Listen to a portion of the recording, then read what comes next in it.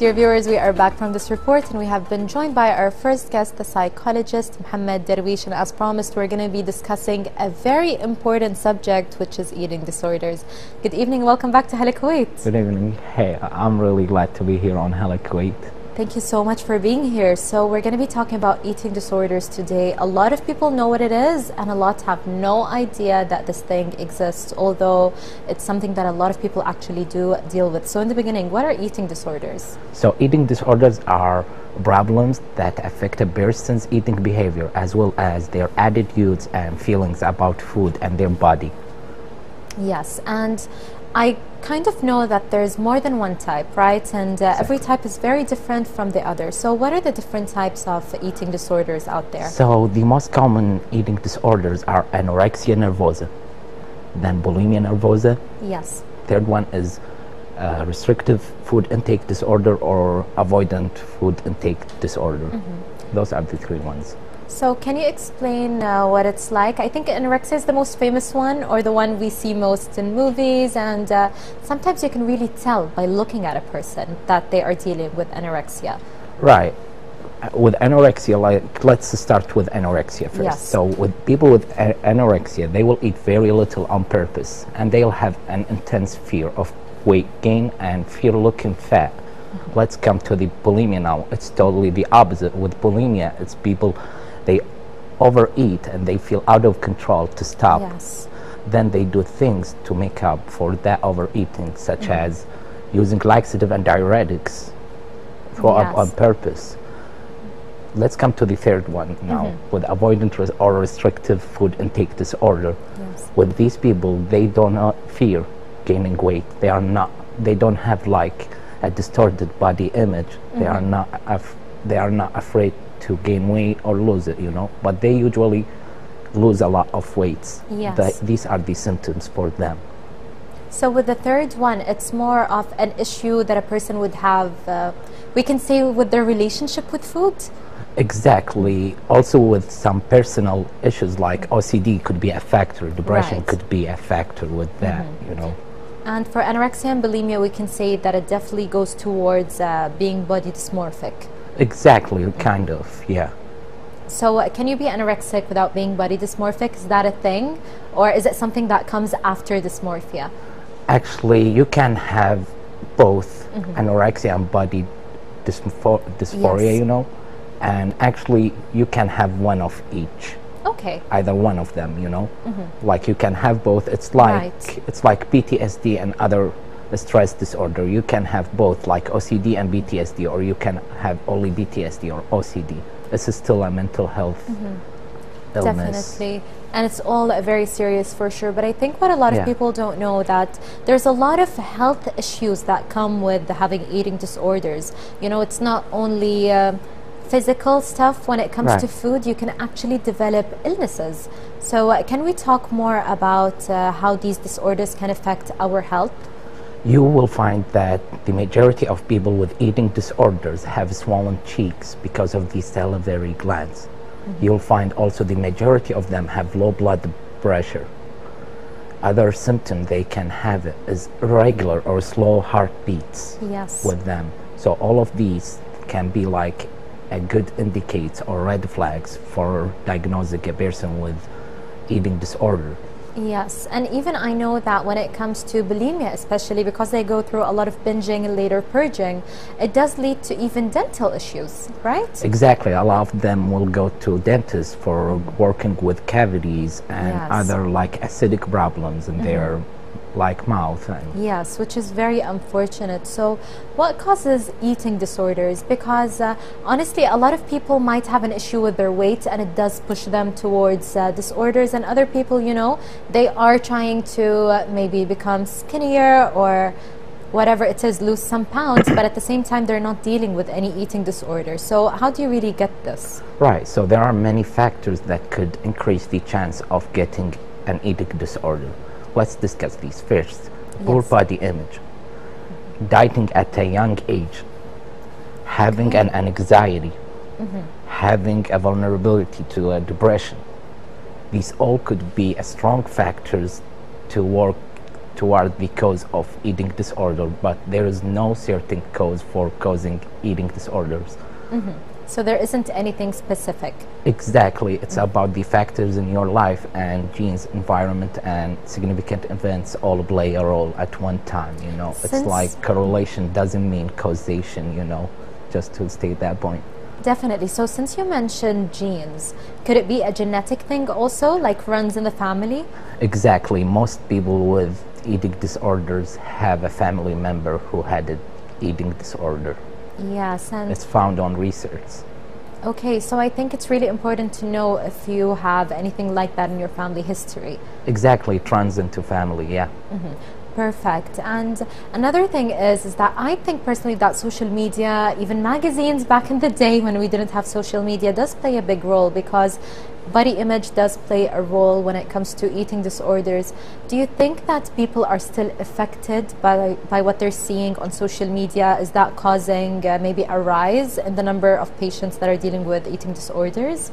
Definitely. Like many research shows that in the upcoming 20 years, you know, men will suffer from eating disorders, and they want to look exactly like how heroes on new movies look like, you know. Yes. They want the perfect shoulders, chest, six packs, you know, all of these to be perfectly set on their bodies, you know. So this could be a like negative, you know, reinforcement toward their behavior, toward food, their attitudes, you know, about their body image, how they look like. That's right. Yeah. And I think it's a misconception that only women deal with eating disorders. So it's very interesting that you did actually mention that men are very prone to it too. Yeah, it is. It is like, it is stereotypically mentioned toward women, but there is a significant number that men that suffer from eating disorder. Not necessarily just anorexia is the disorder. Let's check on the bulimia, you know. Right. Let's check on the AFRID, you know. All of them can impact a lot of men.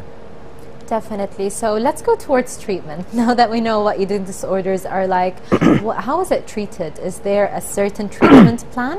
So treatment includes like nutrition counseling, medical care, psychotherapy, and there will be doctors who will check height and weight and compare these to previous measurements on a chart growth, and they'll like just observe the significant differences that the patient go through. But if the person didn't go through all of these, you know, it's not a complete treatment, because it's still based on a biopsychosocial model when it comes to treating someone with a mental health illness, you know, especially. So usually with anxiety or depression, the patient only has to see one doctor, usually either a psychologist or a psychiatrist, depending on the case. But here with the eating disorder, you're talking about at least 4 doctors. Exactly, it's a very significant matter. Yes, and would you say that it's a good idea to even consider rehab if the patient does need it, since they need all this medical care? A lot of people, they'll go to rehab. It's like a necessary thing, because like they want to change their ideas toward food, their ideas toward themselves. How do I look like? How do I give an appearance to my audience, to my job, to my teammates, you know? Yes. Yeah, so they will go through it. They will need to read about the statistics about people who have this weight and who have this body. They want to see like they are above average, you know, or below average, or they are hitting the baseline. Definitely. It's a very long journey, of course, to be treated with such diseases. But is there any medication that a patient could actually take when it comes to eating disorder? With eating disorders, like with anorexia, some people with antidepressants medications, it will help them, you know. But it's not a symptom of taking antidepressant medications to increase weight, or like you gain weight because of that. Because with people who have like anorexia nervosa, because of the food that they don't eat, some pills will not work out with the chemical substance in their brain, you know. So they will be, the receptors there will be really lazy to receive some like signals from the medicine, so like it will not work. So each case based on the severity and the ideas that the person have, you know, It does differ for sure from patient to another. As you said, the severity does play a big role. And something else is that how can we spread awareness when it comes to this topic? Because I personally know a lot of people that have gone through eating disorders without even knowing that they actually have a disorder. They're dealing with a mental or physical illness. Yeah, I would say like post about it, you know, don't be shy to talk about it. Post a body positive post on social media, attend like eating disorders events, prioritize like mental health week or wellness week events, you know. Those events can give you a lot of awarenesses about it. If you just do campaigns in it, a lot of people will be, yeah, we know that's kind of anxious to be thinking about food in that way or about body image in that way.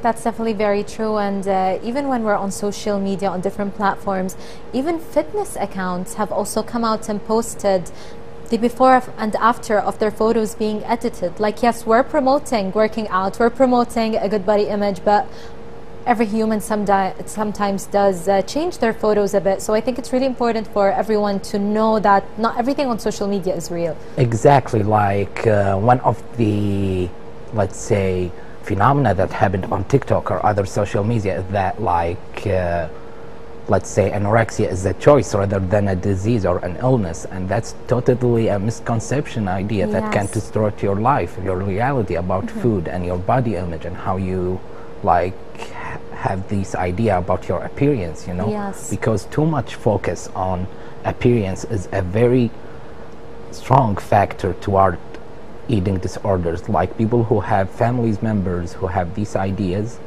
have more problems with eating disorders than people who do not have family members who talk a lot negatively about your body image. How should you look? Definitely. I think that's a very great point, because sometimes in family gatherings, unfortunately, the first thing we do is comment on someone's appearance. You gained weight, you lost weight. So it's very important, dear viewers, to keep that in mind, because you never know what someone could be going through with eating disorders. So finally, do you have any final advice? Actually, I just hope to tell people to take care of themselves and not worry about their body image that much. Just try to be healthy, and that's it. Perfect. I think that's great advice, and thank you so much for being with us this evening. Thank you. Thank you. Dear viewers, we had with us the psychologist Mohammad Darweesh, and up next we have a report on the Italian music ban. Stay tuned.